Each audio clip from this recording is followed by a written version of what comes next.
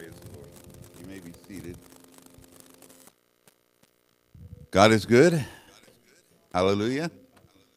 All right, let's see if this thing's working. All right. Welcome to Abiding Life, Grace and Faith Church, and those that are here in the room and those who are watching online. And I hope you're enjoying the presence of God and the praise and the worship that was here. And we'll have another opportunity to worship the Lord near the end of the service. But let's get right into the Word of God. This is one of those, we're going to finish up chapter 4 of Galatians. We've been going through Galatians, and we're more than halfway, maybe about 2/3 of the way through the book. And we're going to, we did the first half of chapter 4 2 weeks ago. We're going to do the second half of chapter 4 today. And, you know, when people think about the Old Covenant and the New Covenant, the Old Covenant representing law and rules, and the New Covenant representing grace and faith, which is older?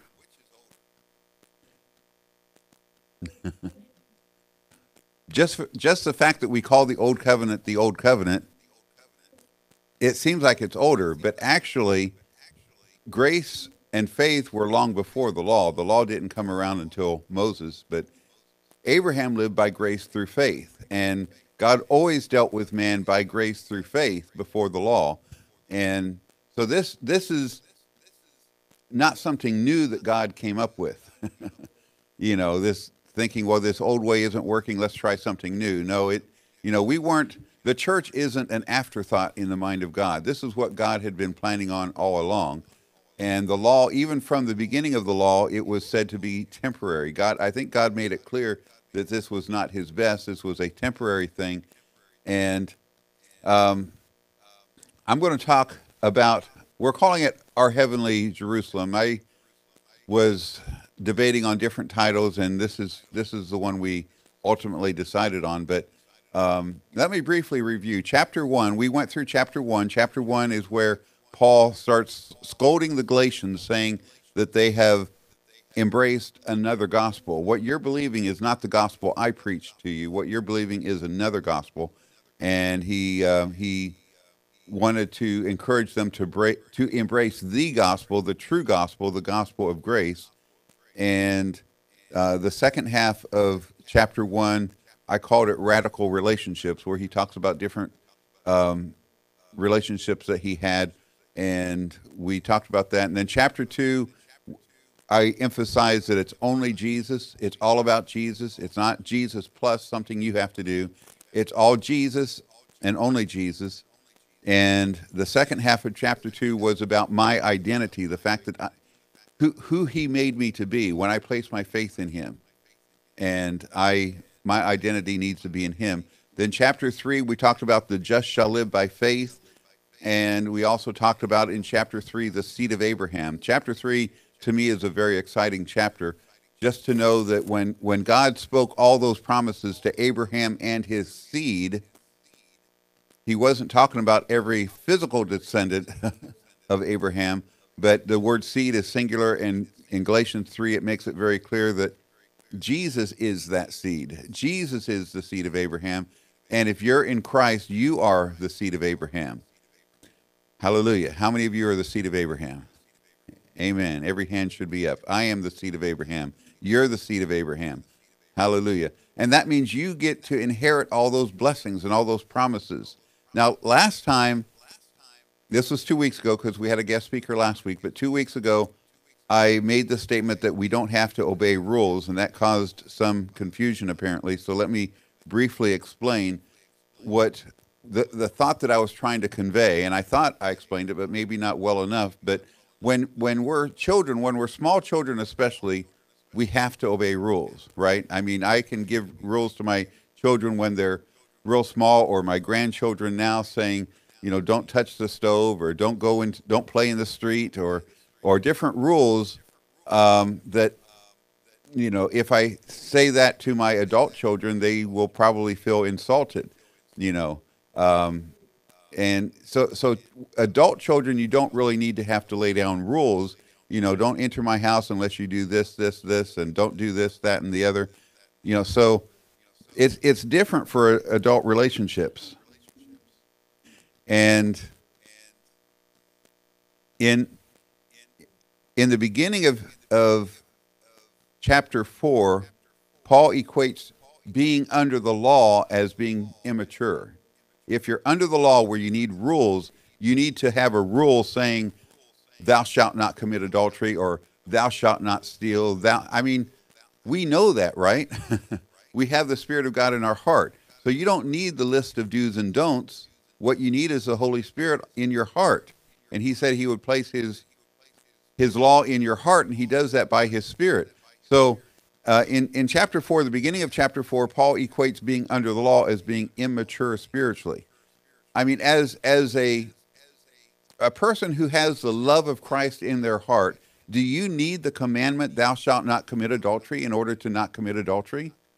I hope you don't commit adultery because of your love for your spouse, right? Doesn't your love motivate you to be faithful to your spouse? And the same way with the commandments, thou shalt not steal, or thou shalt not kill, or just the general principle of treating people honorably. You don't need rules for all that, do you? All you need is love. Jesus said that love fulfills all of this. You're not going to steal from somebody if you love them. You're certainly not going to kill somebody if you love them. And you're going to treat people honorably. So if you have the love of Christ in your heart, you don't need the rules. If you have the love of Christ, his love for you, which reflects outwardly to other people, you don't need the rules. All you need is the love of God. And that, to say that, isn't giving people permission to go break all the rules and break all the laws.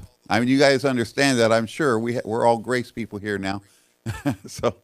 So you understand that if God's love is in your heart, if God has placed his Spirit in your heart and his love in your heart, you're not going to go breaking the law. Okay? God's law or man's law. But, so we don't need laws in order to do the right thing. All we really need is the Spirit of God in our heart and his love in our heart. And because truthfully, the law can keep you, the law can restrict you. The law can keep you from doing certain things, but it doesn't motivate your heart. It doesn't motivate you to do the right thing. It'll keep you from doing the wrong thing, but it doesn't really motivate you to do the right thing. What you need to have is God's love in your heart to do the right thing. Well, that was the earlier part of chapter 4. Now we're in the second half of chapter 4. And in chapter 4, the second half of chapter 4, we see an allegory. We see a couple of allegories. We see the Sarah-Hagar allegory, and we see the Mount Zion, Mount Sinai allegory, and we see Jerusalem as an allegory. The old Jerusalem and the earthly Jerusalem and the heavenly Jerusalem. So this is what we're going to take a look at right now. So let's begin with prayer. Heavenly Father, I thank you for those that are here, and I thank you for those who are online, and I just ask you, Lord, to give me the words to speak, bring things to my remembrance that you have been laying on my heart. And I just ask you, Lord, to open every heart and open every ear, that they may hear what the Spirit is saying to the church this morning. And I just yield to you the best I know how, that you may speak through me and convey your truth to your people. We give you the praise and the thanksgiving, Lord. We also invite you to confirm your word with signs following, as you promised that you would, in Jesus' name. Amen. All right, so let's get right into verses 17 and 18. They zealously affect you. Now, he's talking about those Judaizers, which we've talked about before. The Judaizers came into Galatia, the different towns and different churches in Galatia. Keep in mind, he's not talking to one church. He's talking to several churches, because Galatia wasn't a city. It was a province, and there were several churches that Paul had established in that province. And so at the beginning of Galatians doesn't say the church at Galatia, but the churches of Galatia. So we don't know how many, but there were several. And so when he says they zealously affect you, he's talking about the Judaizers, those Christians that believed that you still have to be circumcised, that you still have to keep every bit of the law, and that all a Christian is to them is a Jew that realizes Jesus is their Messiah, but they believe that they still needed to be faithful to all the Jewish customs and laws. And so he says, they zealously affect you, but not well. Yea, they would exclude you that you might affect them. But it is good to be zealously affected always in a good thing, and not only when I am present with you. So the Judaizers were flattering the Galatians so that the Galatians would flatter the Judaizers. That's basically the impression I get from verse 17. And he says, zeal is a good thing, and I hope you never lose your zeal, but I pray that you have your zeal, you use your zeal for good things. And I know the wording in King James is kind of awkward, so thank God for Amplified, the classic Amplified. This amplifies it to the point where I think it's easier to understand what he's saying here. So these men, the Judaizing teachers, are zealously trying to dazzle you, pay court to you, making much of you. But their purpose is not honorable or worthy for any good. What they want to do is to isolate you from us who oppose them, so that they may win you over to their side and get you to court their favor. One indication of a false leader or a false prophet, a false teacher, is that they make it all about themselves. You know what I mean? Don't ever follow a leader who seems to promote themselves more than they do Jesus, and there's plenty of them out there. I had a meeting with a person about a week and a half ago here, and she was saying, the problem with you grace people is you make it all about yourself and not about Jesus. And I was thinking, well, what grace people are you listening to? Because it's the law people, the legalistic people that make it all about themselves, isn't it? I mean, what I have to do to please God, they put laws, they have to obey every rule, every law, and they're very legalistic about what they have to do to please God. They're always trying to win God's favor, and everything you do, it's all about performance. And no matter what you do, how much you do, it's just not good enough. So it's the legalistic people that make it all about them. The grace people that I know make it all about Jesus, because Jesus did it all for you. He finished the work. And he gives you the gift of righteousness. And yes, he blesses us in so many ways, and we realize that we are already blessed because of what Jesus did. But it's all about Jesus. So when she told me that, she kind of lost me there, because it just didn't make sense. She also told me that grace people are always liberal politically. Again, I don't know what grace people she's been listening to, but that's not true with the grace people that I know. Anyway, but I don't know. I guess people only hear what they want to hear sometimes. But so referring to the Judaizing teachers, the Judaizers, their intention was to isolate the Galatians from the gospel and from those who taught the gospel, like Paul and some others, Barnabas also, so that instead of the Galatians going to Jesus, they would go to them, the Judaizers. And so this is the amplified version of verse 17, and here's the amplified version of verse 18. It is always a fine thing, of course, to be zealously sought after, as you are, provided that it is for a good purpose, and done by reason of purity of heart and life, and not just when I am present with you.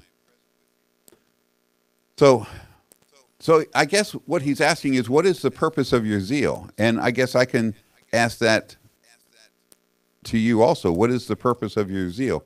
Does it lead you to purity or impurity? If you have a zeal for God, a zeal for the love, for the things of God, and a zeal for his presence, you're going to be led towards pure things, not impure things. So the Judaizers were zealous, but not in a good way and not for a good purpose. In verse 19, he says, my little children, of whom I travail in birth again until Christ be formed in you. I desire to be present with you now and to change my voice, for I stand in doubt of you. Tell me, ye that desire to be under law, do you not hear the law? There's a lot in these three verses. First of all, in verse 19, it kind of implies intercessory prayer. At least that's what I hear in this. He's talking about travailing to give birth to them again. So he's in deep intercessory prayer for these congregations, because it's as if they've turned away from Christ. They've added to the gospel, all these laws and circumcision and other things. And so, they I'm sure would say, well, we haven't rejected Christ. We just know that you have to do these things also. Well, then if doing all the law would get you salvation, if keeping all, the circumcision and the feasts and the festivals and all the rules, if that would get you salvation, then why did Jesus have to go to the cross? Jesus fulfilled all those things so that you don't have to do all those things. Praise God. So he's saying, it's like I'm having to give birth to you again. He's the one that birthed them. He's the one that brought them the gospel of salvation the first time. And he seems to be saying in verse 9, I have to start all over again and give birth to you again, because apparently it just didn't take the first time. And verse 20 re-emphasizes again, I believe, that Paul is concerned whether or not they're even saved. I desire to be present with you. And to change my voice, it's like he's saying, I know I'm presenting this in a harsh tone right now, but I'd like to be with you in present so I can show you my love for you and compassion and present this to you in person. And he says, for I stand in doubt of you. It's like he's saying, I don't even know if you're true Christians or not by the things that you're saying and believing. So I stand in doubt of you. I just find that interesting. And then in verse 21, it's like he's saying, do you really even know what the law is? Tell me, you that desire to be under the law, do you really hear the law, or do you not hear the law? It's like, do you really know what you're getting yourself into? Do you know what you're listening to? Perhaps he's asking you that desire to be under the law, don't you know that you have to hear the whole law? Because we've talked about this in the past. Other scriptures explain that if you break one point of the law, you're guilty of all the law. So if you want to go down that road, get out that list of 613 old covenant commandments and see if you can do that. So thank God for grace. Hallelujah. So here he gets into some allegories. The first one has to do with Abraham and his two sons and the mothers of those two sons. For it is written that Abraham had two sons, the one by a bondmaid and the other by a free woman.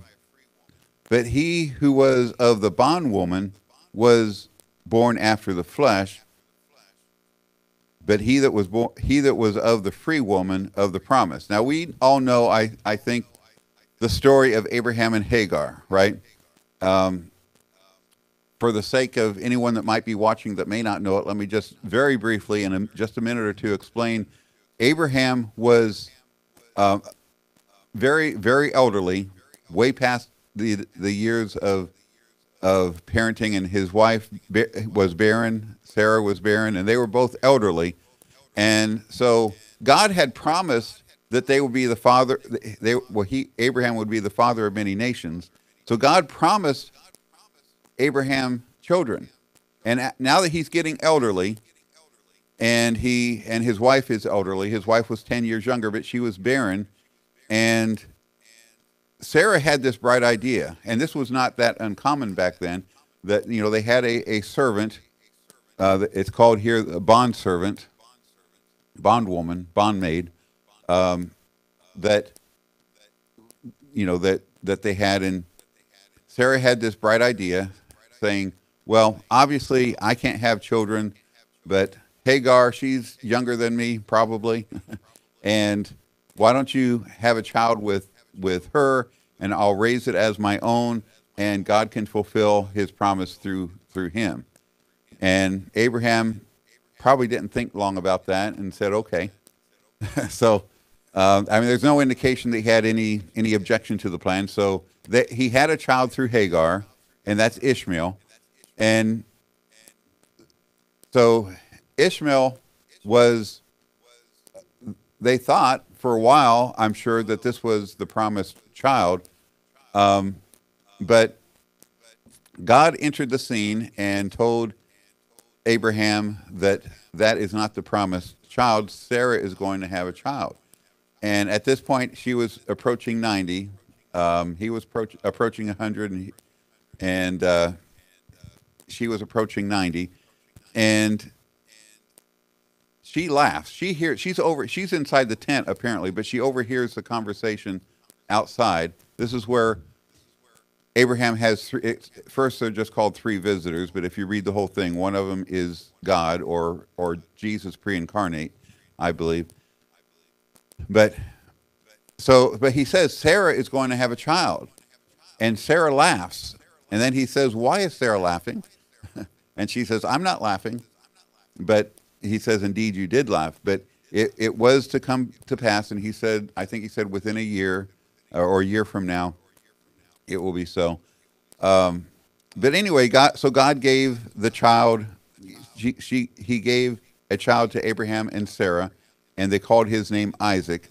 And there was friction between Isaac and Ishmael, and there was friction between Sarah and Hagar after that point because of the two children. So impatience leads to doubt. When God gives you a promise, don't be impatient. Just believe it so. You know, if we know God has given us a promise, and sometimes we know that God has promised us something, but after a few days, maybe a few weeks, maybe a few months, or even a few years, it just doesn't look like it's happening. But we know what God promised us, but if we're impatient, it leads to doubt. We begin to wonder, well, did God really say that? Just like when Satan approached Eve, remember, in the garden? Did God really say? So impatience leads to doubt, and doubt leads to twisting the clear meaning of God's word. So what I mean by that is God gave a clear word to Abraham and Sarah about having a child, but because of their impatience, it led them to doubt, and they began to twist God's clear message to them, and that's what led to the situation with Hagar.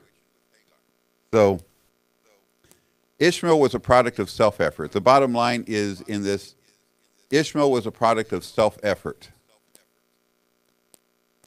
Not just any, not fully trusting God to do what he said he would do, but it's self-effort.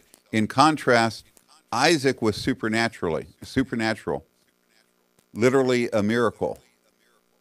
And likewise, our walk by grace through faith is to be supernatural, a miracle, not self-effort. In the same way, Hagar and her son was a product of the flesh, and they were cast out. Later on in the story, they get cast out of Abraham's family group, whatever it is, and they were sent away from the camp. And so I find that interesting. In the same way that Hagar and her son, who was a product of the flesh, were cast out, so those who seek to be justified by the law are rejected by God. At least that's the implication that we get from Galatians. But those who believe the gospel and receive salvation as a gift are like Isaac. We are compared to Isaac, the seed of Abraham, who came supernaturally by grace through faith through the promise of God. So the legalistic Jews had been blinded to these truths. They had misinterpreted the purpose of the Old Testament law and were wrongly teaching that conformity to the law was necessary for salvation. So he goes on to talk about Sarah. Well, he talks about Mount Sinai. He says, which things are an allegory, for these are two covenants, the one from Mount Sinai, which gendereth to bondage, which is Hagar. And this Hagar is Mount Sinai in Arabia, and answereth to Jerusalem, which now is and is in bondage with her children. But Jerusalem, which is above, is free, which is the mother of us all. So Hagar represents Mount Sinai, where Moses received the law, and the city of Jerusalem in Paul's time, which was enslaved at the time. They were enslaved Rome as well as to the law.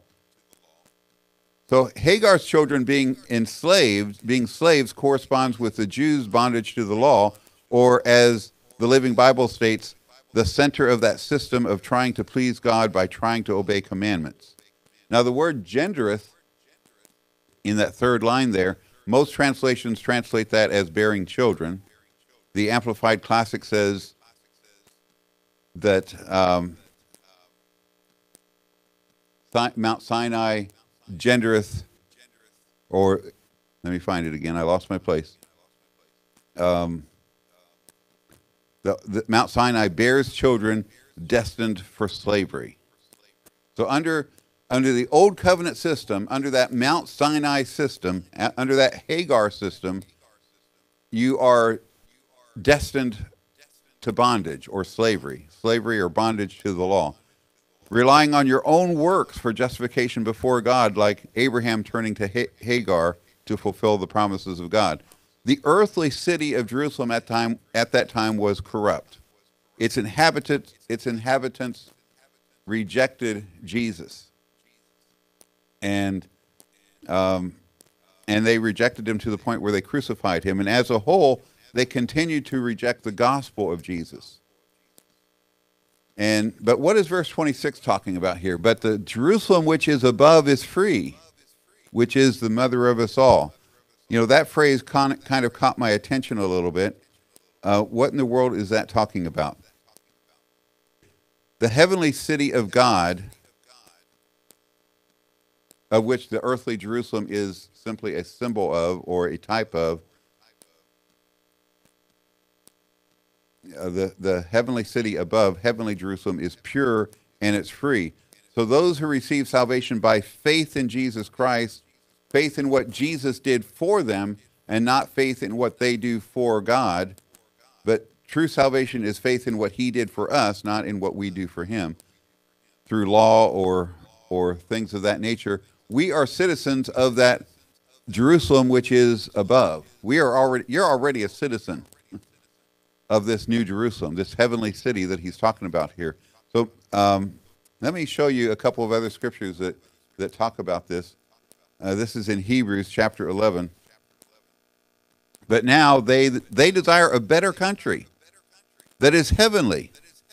Wherefore God is not ashamed to be called their God, for he has prepared for them a city. So these people desire a better country. Now this is talking about the faithful people of the old covenant, Abraham and Isaac and Jacob and them. They desire a better country that's heavenly. Where is this heavenly country? And what's the city that it speaks of? In the next chapter he says, But you are come to Mount Zion, and unto the city of the living God, the heavenly Jerusalem, and unto an innumerable company of angels. The previous verses clearly state that we're not called to Mount Sinai. We're not called to Mount Sinai. Again, that symbolizes law and old covenant and rules and a system of works, a system of self-effort and performance of the flesh. They could not endure that, and we certainly could not either. So Mount Sinai is a representation of judgment, of terror, of condemnation, of legalistic relationship with a holy God. It's a picture of trying to approach God through the obedience of the law. So if you're attempting to build a relationship with God based on an obedience mentality or obedience to law, obedience to commandments, you'll never make it. And nobody ever has. And he doesn't mean just do as, I'm always reminded to the Sermon on the Mount and that last part of chapter 5 where he says, be perfect. Have you ever looked at that? That's Matthew 5:48, where Jesus says, be perfect. He lists a whole bunch of things, and then he says, well, let me just sum it up to you. Be perfect. And he doesn't just stop there. He says, because some people will say, well, he just means do the best you can. I've heard people say this because I've taught this for many years, especially at school, the school that I teach at. What does Jesus mean by be perfect? And some people say, well, he just means do the best you can. Well, he didn't say do the best you can. He said be perfect. And then he says, even as your Father is perfect. So nothing less than the perfection of the Father is acceptable to get you into heaven. Nothing less than absolute 100% perfection equal to the Father's perfection will get you to heaven. So how can you say, well, just do the best you can, or God understands, or, he means to try to do good. He doesn't say that. He says be perfect. So obviously no one can do it on their own, through their own efforts. So, and that's really the point. Jesus was making it obvious that if they were determined to live by the law, this is God's standard. Be as perfect as he is. If that's your desire to make it a legalistic relationship, a works-based relationship, nothing less than perfection will get you in. So then he offered himself as the perfect sacrifice. He lived that perfect life that you don't have to live. He lived that perfect life that you cannot live. He lived that life for you, and then he took your place on the cross. He became your sacrifice. And so all of our sins, all of our shortcomings, all of our failures, all of our mistakes, they're all nailed to Jesus on the cross, and he gives us that free gift of righteousness. I don't know how people don't get this. People always want to make it about, well, if your good deeds outweigh your bad deeds, you'll get in. Well, Jesus said be perfect. So how does your good deeds weighing out your bad deeds get you in? So it's a mentality of people just not grasping what grace is all about. Thank God for grace. We'd all be doomed if it wasn't for grace. Hallelujah. So anyway, let's go back to Galatians chapter 4, verse 27.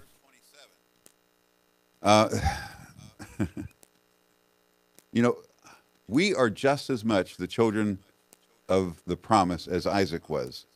And let me go through these 3 verses. For it is written, rejoice, thou barren, that bearest not. Break forth and cry, thou that travaileth not. For the desolate hath many more children than she which has an husband. Now we, brethren, as Isaac was, are the children of promise. But as then he that was born after the flesh persecuted him that was born of the Spirit, even so it is now. Now, let me explain. Verse 27 is a quote from Isaiah.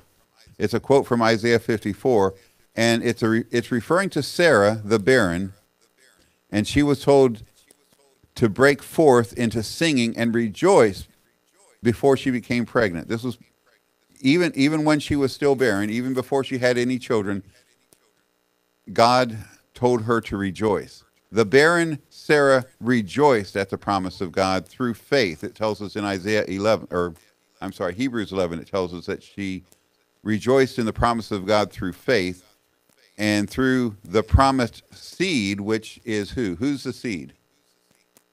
Galatians 3, the previous chapter tells us Jesus is the seed, and if you're in Christ, you are the seed. So she rejoiced. Let's see, let me back up. The barren woman rejoiced at the promises of God through faith, according to Hebrews 11, and through the promised seed, she had infinitely more children than the bondwoman did. And verse 28, now we, brethren, as Isaac was, are the children of promise. That might have been a better title for the sermon. I don't know. We, as Isaac was, we are the children of promise. Just as much as Isaac was, he's the seed of Abraham. We are the seed of Abraham just as much as Isaac was. I think that's exciting because, nothing against the Jews. I'm what's the word? Anti-Semitic. I'm not anti-Semitic. I love the Jews. But I am more a seed of Abraham than they are if they don't have Christ. So I'm glad to hear you agree with that. Praise God. So I am the seed of Abraham, not them. They may be physically, but I'm the true seed of Abraham, and so are you. Hallelujah. So the promises are fulfilled in us. This is why, when people start talking about, to slightly change the subject, people start talking about, and you hear this all the time if you watch a lot of the people that talk about prophetic scriptures a lot, and they start saying that the temple has to be rebuilt before Jesus can return. Have you ever heard that? I'm sure we've all heard that. Jesus can't return until the temple is rebuilt. And so I have a friend who takes a lot of trips back and forth to Jerusalem, and he's trying to get a movement going to fund the rebuilding of the temple so Jesus can return.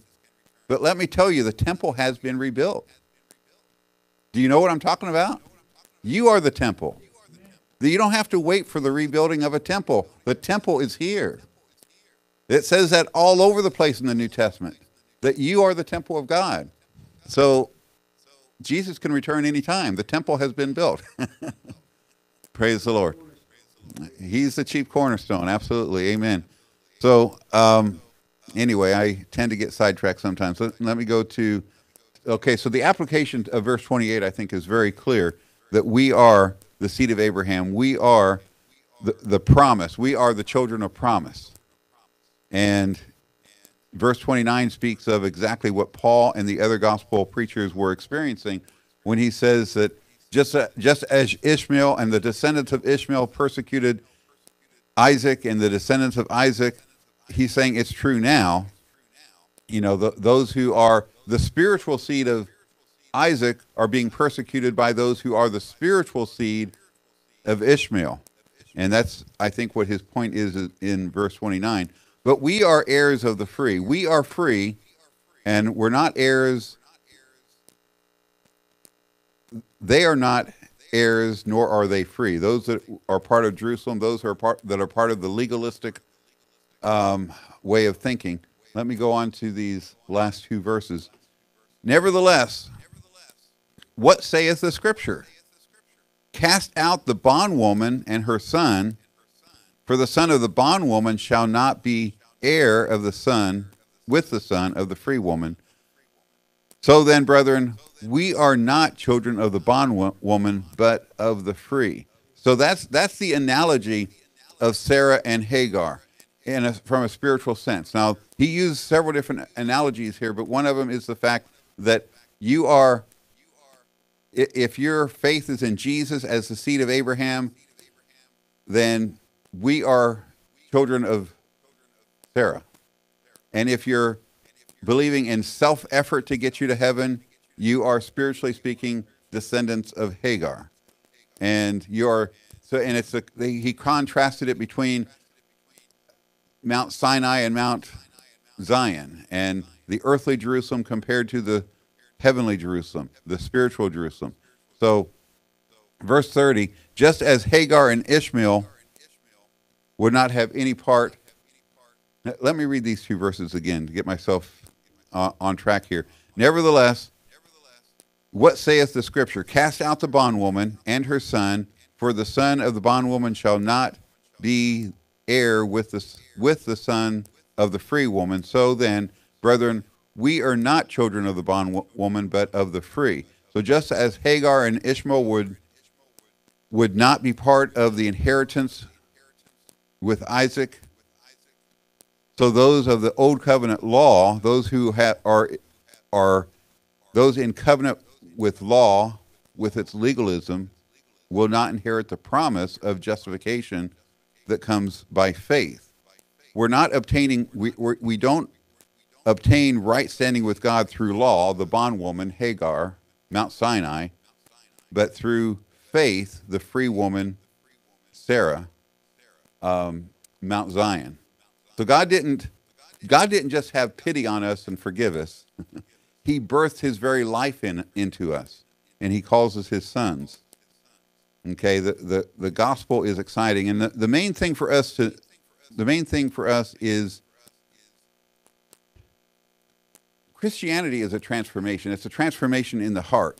It's not behavior modification, but it's heart transformation. So as long as you're trying to improve yourself from the outside in, you're going to be constantly disappointed and frustrated, right? Because you just can't do it. But when you're transformed on the inside, like one song that we sing from time to time about from the inside out. It happens on the inside, and if it truly happened on the inside, it will eventually reflect outwardly. It may take some people more time than other people for it to reflect outwardly, and that probably largely depends on how much time, quality time you spend in His presence, and just praying and your intimacy with God, and being fully focused on grace and faith.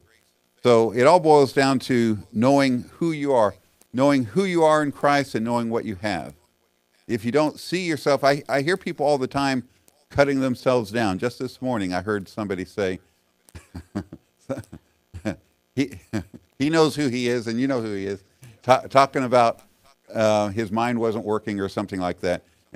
And, I had to correct him and say, you've got the mind of Christ, because he's a believer. He's part of us online. So you have to keep in mind, our church isn't just those that are in the room. Our church, there's at least this many more that watch online. Sometimes, maybe not live, but some of them watch a little bit later. But well, not always. Sometimes it's distance. Sometimes it's other issues. But we'll take the people however we can get them. The word is going forth, so that's what matters.